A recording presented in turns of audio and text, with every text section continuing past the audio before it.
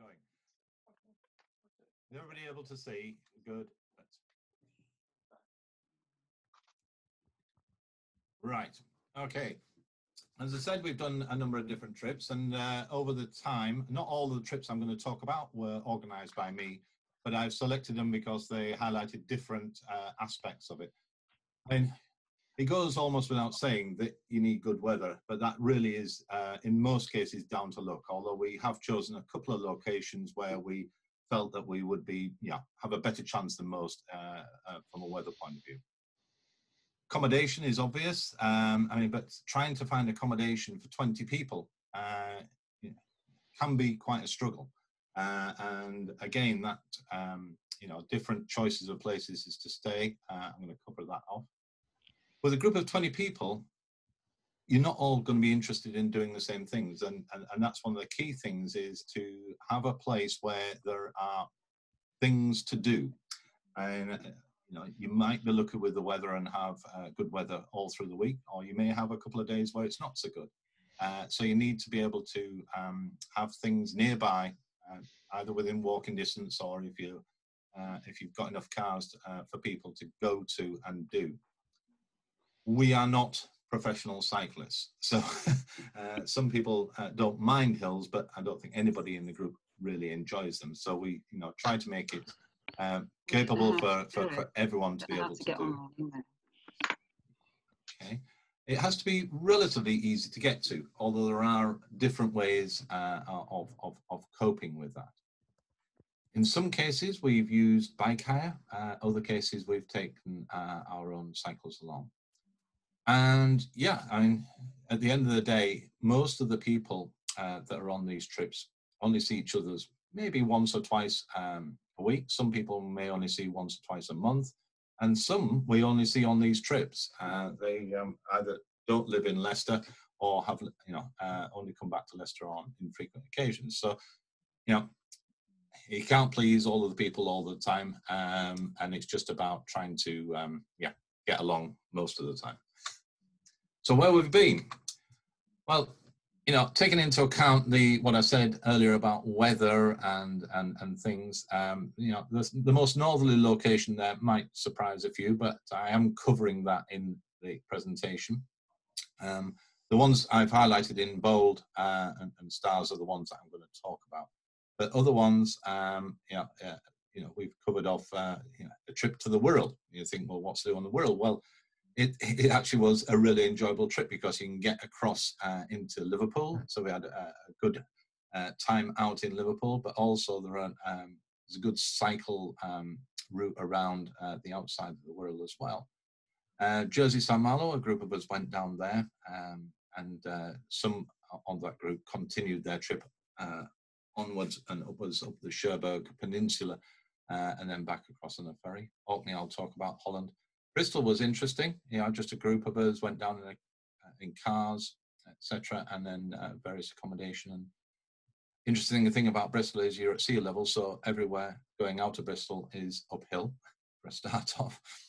Mallorca I'll talk about, and last year we were down in France, between about an hour inland between Nantes and La Rochelle, which was an excellent holiday too. So Holland. Well, we were up in the north of Holland there, but the easiest way to get to Holland, especially if you've got large group of people, is to take the ferry over. Take the ferry over from Harwich to the Hook of Holland. It's an overnight ferry, or we chose to take an overnight ferry. I use the term overnight somewhat loosely because you're woken up by something like 5 o'clock in the morning by a loud klaxon as you come into the Hook of Holland. And you've got what appears to be a very short time to get dressed and down and into your cars, and sort of bleary-eyed we emerged out into the Hook of Holland and drove up to our base near Alkmaar, stopping off for breakfast on the way. And by the time we got there, unloaded the bikes and we were out on the bikes in the afternoon.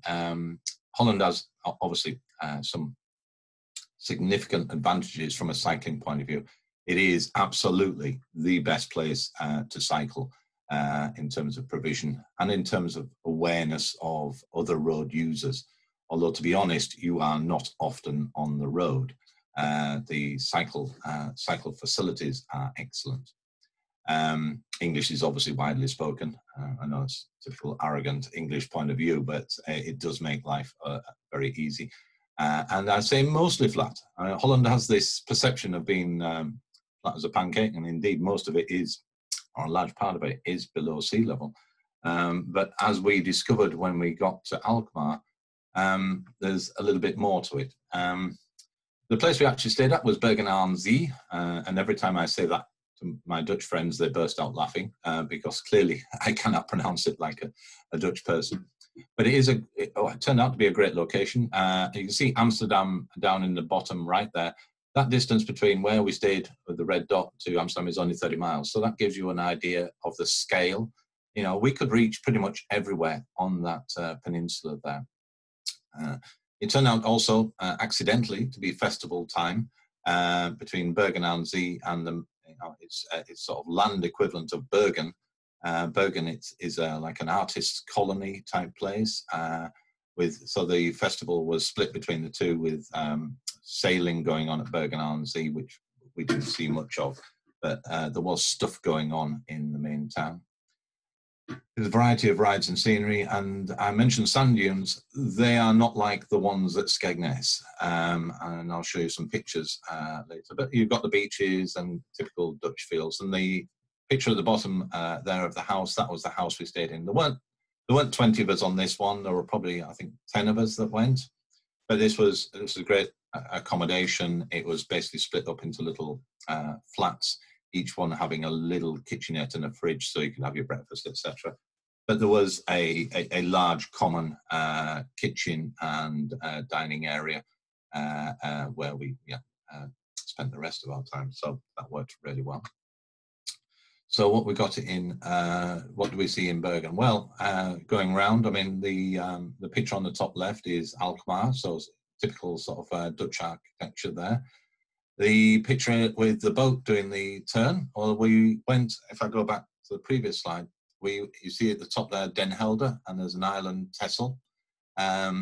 We went up one day, took cars up and caught the ferry over, leaving our cars in Den Helder. There wasn't enough cars, and we didn't want to take the trailer because of security, etc., leaving it Den Helder. So some people hired bikes when we got onto Texel. But the boat going over was subject to a mock assault by the Dutch Marines. They were practicing their boarding and approach technique. So we were treated to a little display of their skills there. The next picture is what I refer to as when I was referring to the sand dunes. Those are the sand dunes, and the unexpected arrival there was the Highland cattle. As we were cycling through these somewhat mountainous sand dunes, there were these pools, small lakes, and there were Highland cattle grazing the grass. Of course, any presentation on Holland wouldn't be complete without windmills. And there's a nice picture of the spokes folks up by the windmill on the right. The place with all the windmills is actually not. It's like a Windmills of Holland park. So just highlighting the different types of windmills, etc. So it's somewhat artificial as a place. You wouldn't normally see that many windmills in one view. Move over. Oh, sorry, I think behind my view of where the people are. Yes, some of us on Texel hired tandems. Some people are very used to using tandems, some people are not. My wife Leslie and I tried it for about 2 minutes and decided it was not for us. I wondered what was going on. I was at the front, Leslie was at the back, and I was trying to put some pressure on the pedals, and couldn't get any weight down. And Leslie said, I'm just standing up and trying to adjust my seating. I was like, you can't do that on a tandem. Whatever you do, you've got to tell me in advance what you're going to do, and then we'll do it together, rather than independent action. You can't have independent action on a tandem. and there are in sports, there are some couples who are very used to being on tandems, and it's a joy to watch them, but they haven't done it overnight. They've taken time to get to that point. And just, I can't see if there are any questions or comments coming through whilst I'm doing the presentation. So Trish, if there's anything you want to interrupt me with or whatever, let me know. Our next trip, as I said, was somewhat odd in terms of weather, but we went up to Orkney. And this was a trip organised by Qumran, and yeah, it's a place I've never been to. I've been up, I've been further north onto Shetland several times, but flew directly there. Haven't done any cycling up there. Orkney turned out to be quite a surprise. First of all, it's one of the flattest of the Scottish islands, so from a cycling point of view, was appropriate. Getting there was a bit tricky because there are no direct flights from any of the nearby airports. But we managed, those of us that flew up, fairly good connections from Birmingham via Edinburgh on the way out and Aberdeen on the way back. Worked pretty easily. We just took up our luggage as pannier bags and then hired bikes when we were there and put panniers straight on them. There was a group of people who chose to drive up, and it's around 620 miles. So yeah, I think at least one overnight stay was needed, but yeah, that's quite a long drive. And one of the reasons we chose to fly was just to cut down on the travel time there. But of course, it did mean that those people who took their own bikes were able to use their own bikes. Sorry, Peter, you trying to say something? I could hear somebody's voice there. Orkney has, yeah, quite a variety. We stayed in these cottages, which look fairly nondescript from the outside, but were warm and comfortable on the inside. There were 3 of them in the picture here, and then a 4th one was on the other side of the road, maybe just half a mile away. So these 3 here shared a common driveway and bike shed, etc. Were able to all fit together in there.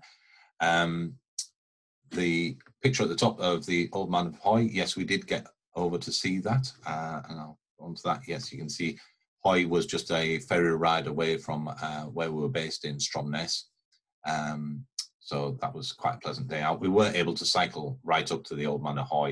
It involved leaving the bikes, and then maybe a half an hour walk. Very scenic, very scenic. And as you can see, you know, from that picture there, that the weather that day was superb. The bottom right picture is the view from the cottage, you know, straight over to the loch there, and those people who were in the other cottage at the other side of the road were easily able to walk down to the rocky coastline there, and seals were definitely seen down there. And as you can see here, yeah, again, spectacular scenery. Orkney is really known for 3 things. The Old Man of Hoy, which obviously we went to see. Neanderthal.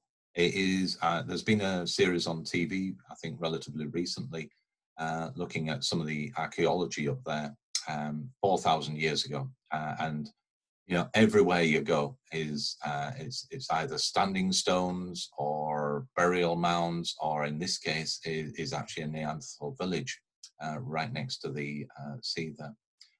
And then we also spent a day out in Kirkwall, and that's where the castle is. We found inevitably a brewery, and you can see a number of us enjoying tasting trays there at one of the Orkney breweries. There was some food as well, but yeah, obviously it's a brewery. What else? I don't think I have. Oh, sorry, I said 3 things. So the Old Man of Hoy, Neanderthal, and the Scapa Flow, which was the British naval base during World War I and II, obviously relevant today, but also where the German fleet was scuppered at the end of World War I, and has now become quite a diving attraction. And 2 of our group did actually go diving on the fleet. So yeah. Holland, so good we did it twice. This time we went right down to the south. The part of Holland I didn't know really existed. I assumed it was part of Belgium. It is, you know, it is closer to Bruges and Ghent than it is to any well-known Dutch place. and a sort of a little enclave there on the coast. Different travel to get there. We didn't use the ferry to Hook of Holland this time. We used the Dover to Dunkirk, which is a much shorter crossing, an hour or two at the most. So basically, if you're going to stay overnight, you stay overnight on the way down, and then jump on the ferry and you're over. And we were at the accommodation really quickly on the next day. Only 20 miles from Bruges, 30 miles from Ghent, and 4 miles from a nice beach. So in terms of things to do, if the weather was good or not so good, Bruges and Ghent are still nice places to go around. And we weren't in a town, but it was easy walking of about half a mile into the nearest town with supermarkets, shops, and bars. The accommodation, I think it had definitely been purpose-built. There were about 20 of us on this, and this was basically 4 self-contained apartments split around a central common area. So, and you find, quite large accommodation. It's not difficult to find in Holland and Belgium, to be honest. Quite often used by large family groups, just basically, basing themselves in one place, in one large house, usually converted barns or whatever. But also this was usable as a sort of company, a company could hire it and use the central place for presentations, etc. So yeah, the 4 self-contained, as I say, the only time we cooked as a group was we had a big barbecue, because each of the 4 apartments had their own barbecues, so that was easy enough. We didn't have any problem with that. We just moved I think I was cooking. I think others moved these tables outside, and they were quite hefty, and we cooked like that. And again, I've mentioned the cycle trailer on the first trip to Holland. There it is. Mike Gamble has this trailer which he's adapted, and we can put around 14 bikes on it. And with the other cars that went along, we took our car and a couple of bikes, 2 or 3 bikes on that. We had all the bikes there. And there's the beach, and as you can see, although it's a little drafty, there were plenty of people on that beach. The picture on the bottom left is I think that was actually the ride that we took to Bruges, following one of the major canals. And the picture on the bottom right is Bruges. I think many people will have been to Bruges. What a fantastic place! But to have it just on our doorstep was also great. I spent a day there. Mallorca, this was a very different holiday. We all flew there, so it wasn't possible. And taking bikes on planes, depends how much you like your bike and how much the airlines like your bike as well. But one person did take their bike. They went there a week or 2 earlier and did some general cycling around Mallorca, and then met up with us, stayed the week with us, and then cycled a bit more afterwards. But the rest of us flew there and then hired bikes when we were there. It was the time we spent there was in April rather than September, and this was it's really off holiday season, but it is cycling season. So hiring bikes was not an issue, and in fact, to be honest, although it wasn't the main holiday season, that didn't impact us too much, other than the fact it wasn't very busy, and it meant that the prices in the hotel were reasonable, and this was a very practical holiday from that point of view, because we were out of season. There was good choice of where to stay. We stayed right over on the right hand side, a place called Kerridge, which is basically an hour or so from Palma. And Rianne, who arranged this, arranged a coach pickup from the airport to take us direct to our hotel. We did arrive a little bit late on the flight, and then the bus that we were supposed to be going on had some problems with shutting the door, which led to people being a long day of traveling. And then when we get to the hotel knew we were going to be late, had arranged some food, but we were really tired, and it was just basically it was, from what I remember, it was sort of cold meats and some hard-boiled eggs and some bread. So I think basically people ate that, freshened up, and then went out on the town and saw at least some liquid supplement to what was there. The next morning, yeah, all that was forgotten, and we woke up to this fantastic hotel. I think there were 2 outdoor pools. There was an indoor pool, spa, beach in a rocky cove 500 yards away. It had a secure bike store, so we could get all our bikes that we were hired there. I think we were the only English people there. We were not. We were in an area of the island, I would say, was predominantly German tourists on holiday.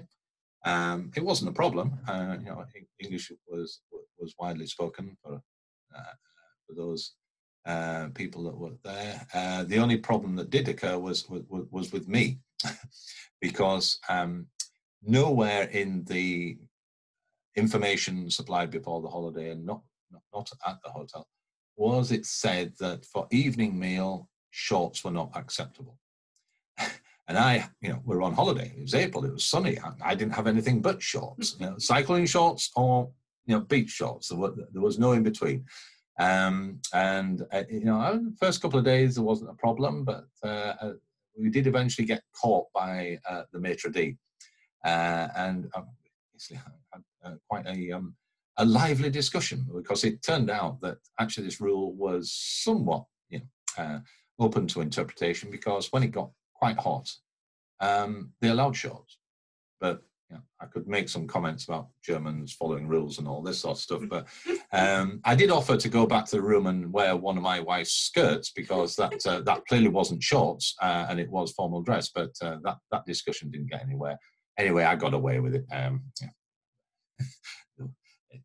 But it did provide a bit of light amusement for others more than me. So Mallorca, again, plenty to do. We've got the beaches. Although one of the downsides of staying at a coastal resort is you can only really go in. You've knocked out 50% of your routes. You're only going to be able to go inland from there. There was plenty to do. The local town at Capdepera, there's another one at Alta, had markets. There was an old railway line that had been converted into a cycle track that gave us good access to some of that. And there was also a route down to the south that took us on to some beaches. I mentioned the hire bikes. There weren't enough hybrid bikes for all of us. So 3 of us had mountain bikes, which wasn't a problem. We weren't cycling vast distances.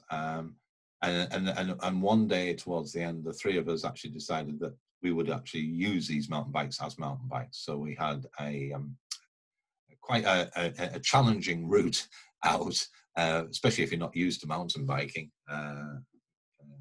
Several of us tried to fly a couple of times at least.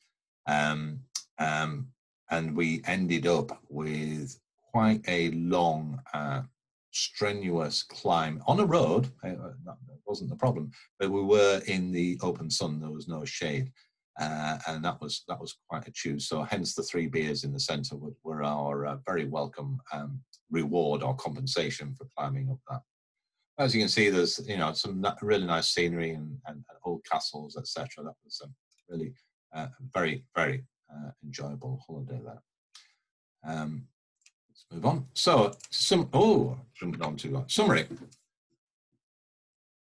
So planning a trip for a large group, what do you need to do? Well, as they say, location, location, location. You really do need to think about having plenty to do. Going to Mallorca in April, that was a deliberate attempt at trying to ensure decent weather, and we had fantastic weather whilst we were there.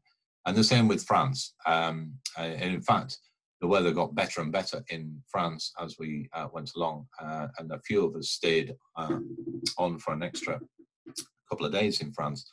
And I think if we'd gone the following week, we probably would have been too warm for us to be cycling quite as much as we did. It really was, for September in France, it was excellent weather. you need to know what there is to see, and places to go and visit. You know, planning these is not easy. So you know, we get guidebooks, you get websites, maps, etc. But until you actually get there on the ground and find out. To the end, I see we've not got much time left. I'll shut that down. In terms of the presentation, we basically come to the end of that.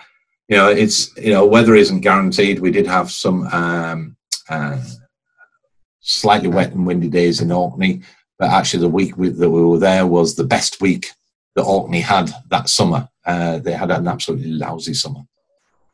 So I picked up some of the stuff off the chats. I don't know, Peter, if there's anything more you want to add from the chats, or how we do.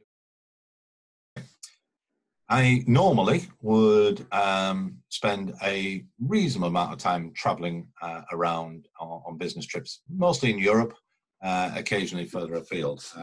It's nowhere near what I used to do when I was properly employed. Now as a self-employed consultant, most of my work tends to be closer to home. But yeah, I get a reasonable amount of travel out of it. And if it's in the UK, I will, you know, if I'm going by my own car, I'll typically throw my bike in the back and hope to get, you know, a chance to explore the local area if I'm staying overnight and stuff like that. But going abroad, I decided that now that I'm in control of my own diary a lot more than I was when I was properly employed, I ought to start enjoying a little bit more the places that I'm visiting. I mean, in the past, yeah, I had what sounded like a fairly exotic travel itinerary, but to be honest, you see the airport, you see the hotel, you see the factory that you're visiting. You rarely get much more of an insight into what's going on. But now I do try to, if possible, add an extra day or so. And also on at least one trip, several more, I've been able to take my wife along as well, and she's been very happy to go off and do some sightseeing while I'm doing my factory stuff, and then we'll join and do some stuff together. And then from a financial point of view, it makes a lot of sense, because my flight, and you know, if I take Leslie along with me, and I tend to take taxis to the airport, because quite often I may arrive back at a different airport using Ryanair and so forth. So the transfers to and from the airport are paid for anyway at both sides. Most places you go to have bike hire and provide helmet and locks. And I say most places. I do, or normally I would visit Saudi Arabia reasonable number of times a year, and that is a place, even if there was bike hire, I really wouldn't want to cycle in Riyadh. It's really not a city to walk around, never mind to cycle around. I mean, they are building a rapid transit system, but it is a very much a car city. And then, of course, you've got the climate, very obviously hot and dry. You're in the middle of the desert in Riyadh. And then there's the you know, inevitable religious aspect to it. And people I know in Saudi who do go cycling tend to do it at like 5 o'clock in the morning, partly because it's cooler, but also because the religious police aren't up and about, because wearing of shorts and showing of skin is not acceptable. In terms of travel and getting an extra day's cycling in, it's easy enough to take cycling kit. It's light, it's foldable. You just throw a pair of trainers in. You'd probably take them anyway to wear if you're walking around. I normally take a small rucksack, because you can't be guaranteed a rack or a basket or something, so you need something to carry stuff around with. I take my cycling glasses, because mine are bifocals, and that means I can read my sat nav or any maps or whatever that I have with me, and a bungee cord, just in case there is a rack. Then I can put the rucksack on the on the rack. Everything else really you can buy or hire. You know, the bikes tend to come with locks and I say helmets. If you need sun cream, water, etc., you get that. Part of what I'm going to be talking about is mapping and using software. I use Komoot, but others are available. And it isn't just about hiring bikes. And sometimes I have taken a guided cycle tour. And that's particularly if I'm obviously visiting a city rather than getting out of the city and going into the countryside. It's good to get local knowledge and see all the sites. And there's some real characters that do that as well. So, excuse me. So adding a day or so to a business trip, I've done that in Gozo, which just north of Malta, Copenhagen, which was a guided tour. I've been to Copenhagen probably 30 or 40 times. That guided tour was last year. It went to places I did not know about in Copenhagen. It was really interesting and well worth doing. Stockholm, Oslo, Cadiz, I'm going to talk about. I hired a bike in Zurich. I didn't go climbing mountains on that. I just went around what is quite a large lake next to Zurich. In fact, I didn't make it all the way around. I had to turn around. The distance. Obviously in Holland, I've hired the typical Dutch 3-speed bike, because although those sand dunes are in the north of Holland, they are the exception. Normally the steepest hill you get is a speed hump. I've also, sorry, just going to back because I have to move the board. We've also hired bikes when we've been on holidays, so we've seen other cities. It's a really good way of getting a snapshot of a city and then returning to those places that you think need a longer time. Because when you're on a guided tour, you don't normally go into places. You'll stand outside and talk about them, so you can go back. So I've done that in a couple of other Spanish cities. We did it in Bangkok, which you really would not think would be appropriate for going on a bicycle at all. But it was an evening cycle tour, perfectly hosted. Took some back streets and whatever, went around some of the markets, the flower market, and went over to the temples. The temples at night, no visitors. It was all floodlit, fantastic. In New Zealand, shout out for New Zealand. I know there was somebody from New Zealand on the earlier call. We hired bikes on our trip there, and also in Canada a couple of times. So can be a really effective way of seeing things quickly when you're limited for time. So planning a trip really depends what you want to do. If you're going around a city, then yeah, guided tour, yeah, it saves so much effort and time. But if you're out of time, you do need to spend a bit more time planning it. And what we've found is no one else does maps like the Ordnance Survey. It's and unfortunately, Ordnance Survey really is just mainland UK. And when we I remember we went to Tenerife, and I wanted to get a cycle and walking map of Tenerife, and it was about the size of an A4 sheet of paper. Not much use for navigation. We also found this in Mallorca when the earlier talk is finding good quality maps is difficult. So turn to what's available in terms of software and route planning. Komoot and similar are great, but you don't believe everything they tell you. You do need to get down and look at the route, and yeah, it might be a bridle path, but it's a bridle path that goes across a ploughed field. That is, or it goes down, might go down some steps and stuff like that, which may not be appropriate if you've got panniers and everything on there. So, yeah, it can be, it is worthwhile just going on to Google Street View or Aerial View, etc. And if you're in the UK and doing it, then you can obviously cross-check with all this. So the first one I'm going to talk about is Gozo, because I've been to Malta several times. I've actually got relatives that live there, but I'd never been to Gozo. And talking to my relatives, I said, well, go to Gozo. It's like Malta was 30, 40 years ago, before all the holiday, and we like the holiday makers. Obviously, we thrive on tourism, but it has made Malta a very crowded island. So go to Gozo, and it is as I would imagine Malta that time ago, very much quieter on the roads, very much quieter in the places that you go and visit. I stayed in a village to St. Paul's Bay on the top right. I mean, it's easy to get around. From there to Valletta by bus is probably 3/4 of an hour on a bus. it made a lot of sense to stay there. It also meant I could get to the port at the north of the Isle of Malta fairly easily, also by bus, and then it was by car at the port in Gozo. I hired an electric mountain bike. I'm not normally riding an electric bike, but on this occasion I had limited time, and I knew it could be a bit bumpy. And I say a bit bumpy. The graphs at the bottom show the profile of the island, of the route that I took. And the 4 bits there, I mean, the first one, I had to get off and walk. It was mountain bike trail.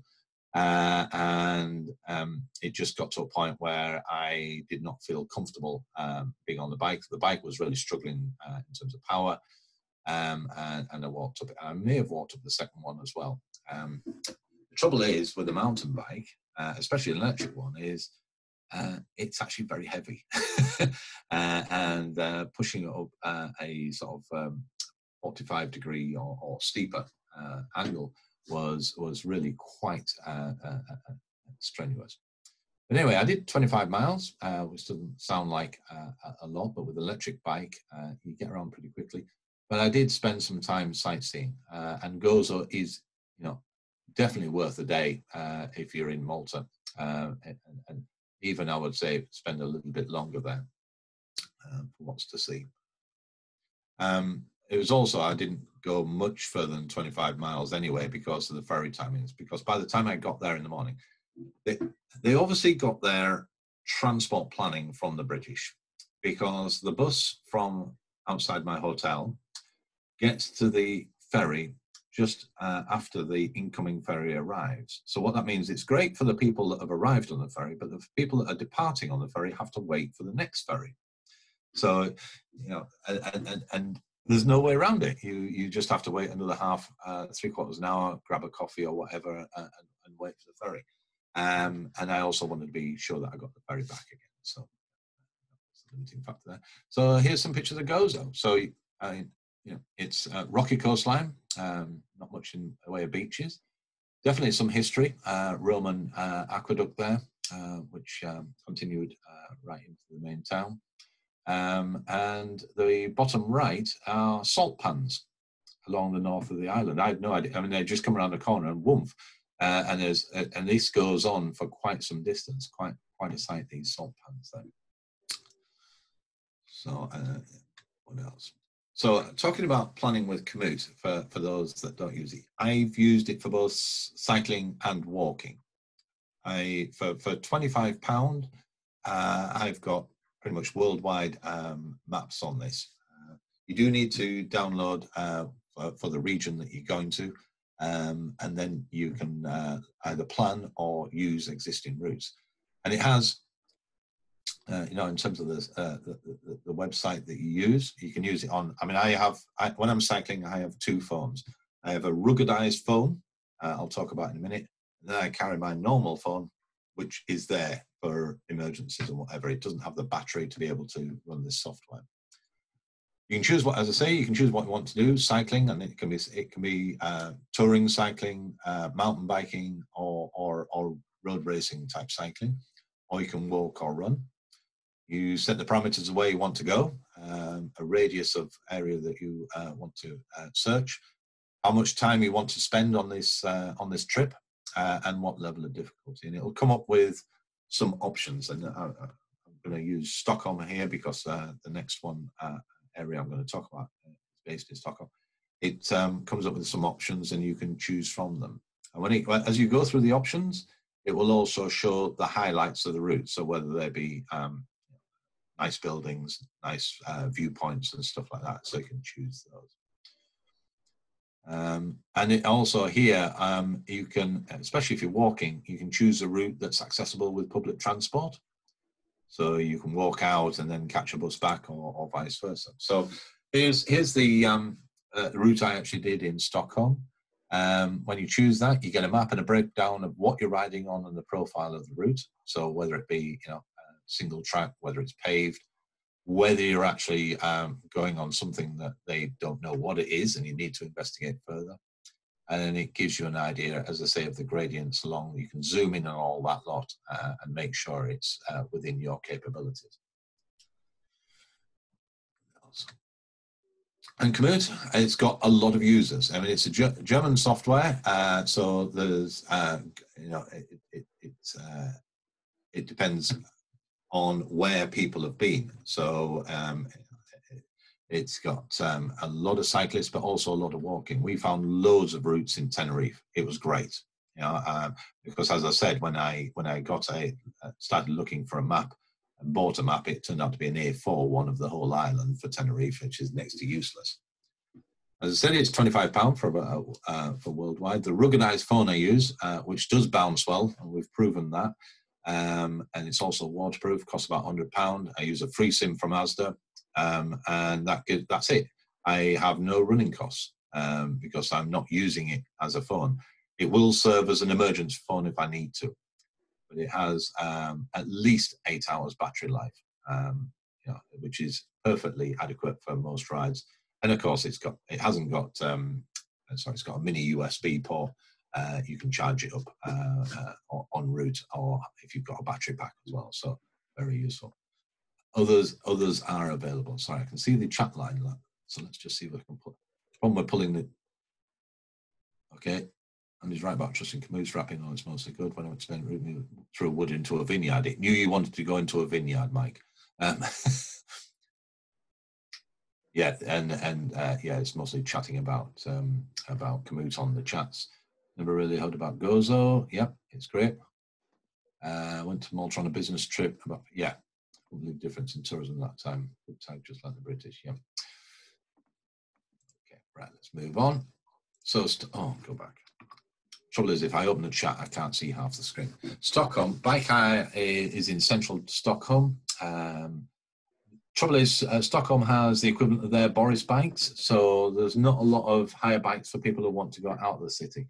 And unfortunately, the one that I chose, which was one closest to the hotel, really only had city bikes available with baskets on the front. I was doing best part of 55-mile ride, but thankfully it was pretty flat. If it had been that type of bike when I hired in Oslo, I would have not been a happy bunny. The Oslo trip was distinctly more hilly. But yes, you can get to, I had a fantastic day. The weather was great, otherwise I wouldn't necessarily have gone on the bike. You go to the Queen's Palace, I'm not going to try to attempt the Swedish pronunciation there, and then out in the countryside, Swedes have castles as well. They're also very keen on cycling in this area, so I had lunch at a cycle cafe, a lovely seafood salad there. It was great, and got back in plenty of time. Stockholm itself, very easy city to cycle around, much like what you would imagine Holland to be like in terms of cycle paths and cycle lanes. Very easy. Okay, next slide. It is. This was a little bit different. This Leslie and I went on that. Both of us have been. I had business in Gibraltar, and both Leslie and I have been separately to Gibraltar. You don't really need a lot of time there. We didn't really, thought we were looking around for what else there would be to do. And for a number of years, we've been trying to get to Cadiz. And it's one of those places that the nearest airport is Jerez. Ryanair only doesn't fly there all year round. And when we wanted to go, Ryanair wasn't flying there. So we've not managed to get there. But when I was looking for what alternative venues there were near Gibraltar, I realized it was only an hour, 1.5 hours drive from to Cadiz. And the routes that we took are on the right-hand side there. Sorry, we flew to Gibraltar, and then basically you just walk over, 10-minute walk from the airport through the border control, and you're in Spain. And hired the car. I'd already booked it. Hired the car in Spain, so you don't have any faffing about with hiring a car in Gibraltar and taking it through the border and all that. You just walk, and then an hour and a half drive, and it was through, as you can see, the Parc Natural, which was gorgeous views going on the drive up there. Really enjoyed that. and we arrived in Cadiz in time to. We had a hotel right in the centre, so we found a parking spot, underground garage, parked the car up, walked 10 minutes to the hotel, and we were there. We were, quick refresh, change, and out for dinner. And then we had the pretty much the whole of the day the next day, but obviously had to get the hire car back to the Spanish hire car place near Gibraltar in good time. So we knew we were on limited time. So before I leave this slide, the bottom route on the right is the route we took back, which initially wasn't that interesting, but as you get down to the bottom where it says Parque Natural del Estrecho, sorry for anybody who speaks Spanish, that was murdered that. But what you don't realise is, yes, Gibraltar is near, and the Pillar of Hercules and all that sort of stuff. But it's just like looking across a river at the North African coast at that point. You're just across you almost feel like you can reach out and touch Tangier. It's so close there. Quite spectacular viewpoints from that southern Spanish coast there. So in Cadiz, we took a guided tour. A company called Badger Bikes. It was so good. I'm quite happy to post them on here. 3 hours was $25 each. We did about 11 miles of cycling, and quite clearly, that bit at the bottom, that long loop. If you were staying in Cadiz, we wouldn't have been able to get down to that bottom bit. Having only what was essentially 8 hours to do the tour in Cadiz. The guided tour was definitely the best option. It was all flat, which was great, of course. And the real bonus for us was we hadn't asked for a private tour, but it ended up being a private tour. We were definitely going out of season. It was, I remember it was January or early February this year we went. So Cadiz was quite quiet. And we had our own personal tour with a guide who I think it was his first or second tour that he'd done, but he was brilliant. And we got to see pretty much all that we would want to see of Cadiz without going in many places. Cadiz is a lovely city. The picture on the bottom right is the bit that is right at the bottom of the map. It's the bridge that crosses over at the bottom. There isn't much else to see down at that bottom end, except on the coast side, it is all beaches. So we stopped off on the way back on the bike there for a coffee and I can't remember the cake. Probably was a cake involved coming back up. But we in 3 hours we got the complete sort of tour of Cadiz, and then in the afternoon, after we'd returned the bikes, we had lunch, and then we went and visited some of the sites. Certainly, I would go back to Cadiz again. I would like to spend another day there. There's a couple of bits that we didn't get to see, and just explore it more on foot.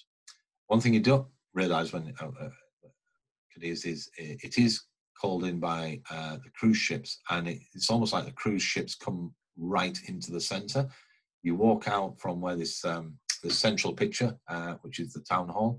That town hall looks at the cruise ship dock, and a cruise ship had appeared overnight, and we'd gone out for a walk the evening before, and then all of a sudden this cruise ship had appeared, and so it seemed to be dominating that town hall square. But thankfully, the Cadiz is big enough that those cruise ship inhabitants, if you like, weren't noticeable in terms of crowding places out. So I think this was a slightly shorter talk. In terms of summary, I think you need to be clear about what you want to do and see, and then if it's a city, a guided tour is probably going to be a good option. We did do quite a bit of work both in together when we went to Cadiz, but also when I've done them in Copenhagen, etc., looking at TripAdvisor reviews, because in some of the bigger cities there are quite a few choices of what you can go with. If you're going out of season, make sure you check which days and the times they're operating. Yeah, that sounds obvious, but you know, you can get a nice day in spring and think great, but because of they won't be running two tours in a day because of the daylight hours that are possible. If you're hiring a bike, definitely check the return bike time. Otherwise, you'll be paying for 24 hours, not just the day. You need to check out what happens if you suffer a mechanical, and you may end up with you know, a spare inner tube, etc. But if it's something more serious, what are they going to do? They're going to come out and pick you up or bring you a new bike or something. You do need to do that. And obviously, what I've said earlier in terms of commute, etc., is checking the route, making sure that you know what you're going over, and that there are appropriate places to see and cafes to stop at. So I think that's, as I say, that's all, folks. That's great, Andy. Thank you very much indeed. Any questions? One or two questions, perhaps from the floor? Just looking at what's going on. Hi, Andy. When you went to Copenhagen, I'm assuming that's quite an expensive place to visit. Yeah, I mean, it's it depends. I mean, obviously, it's got all the normal. It's a capital city, so you're going to end up paying capital city rates for anything. Of the Scandinavian countries, it's probably the cheapest of the Scandinavian countries. You know, Norway is eye-watering, particularly if you want anything alcoholic. Iceland is even worse. But Copenhagen, I suppose, because it's got a land border, you know. The last time I was in Denmark was actually just before lockdown. Sorry, excuse me. And I went to the north of Copenhagen up to Helsingør, famous from Shakespeare, and it has signs up welcoming Swedes because they come over on the ferry to buy cheap alcohol, cheap compared to Sweden, that is. So yeah, Copenhagen, I suppose it's like saying London's expensive. London's expensive if you forget about the ways of getting into the centre. You don't need to stay in the centre of London, and it feels a bit strange talking about tubes, etc. When a tube is probably the last form of transport I want to go on at the moment. But you can be, you know, you can stay in London a reasonable distance out, get good priced accommodation, and still be, you know, back in the centre in 20 minutes.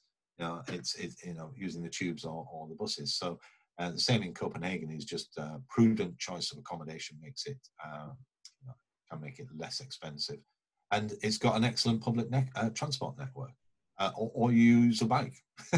Yeah, to see some as I said, some familiar faces I haven't seen for a while. So yeah, good. Yeah. Right. Excellent. Okay, thanks very much, all. Okay. Thanks, Andy. Right. Thank you. Cheerio. Thank you. Cheers, Thank you. bye. Cheers, Andy.